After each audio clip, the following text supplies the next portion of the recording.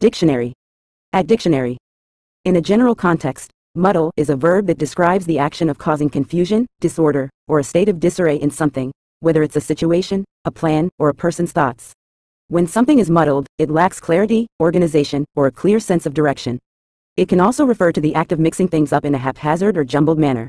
For instance, if you muddle up your notes, you've confused or mixed them up in a way that makes them hard to understand.